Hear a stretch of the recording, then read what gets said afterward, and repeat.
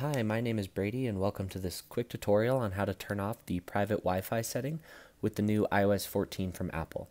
This setting is a new security feature that Apple's putting into place, which essentially allows your device to have a unique MAC address for all of the different Wi-Fi networks that it's joining.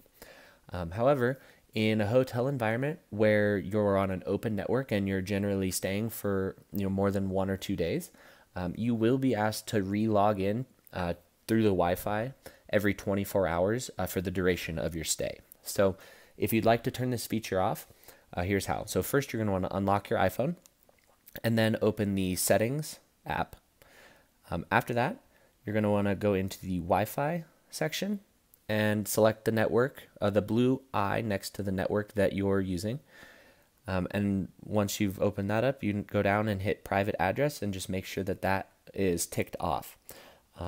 Obviously, once you have completed your stay at the hotel, feel free to turn that back on. And I hope this was very helpful. Thanks so much and have a great day.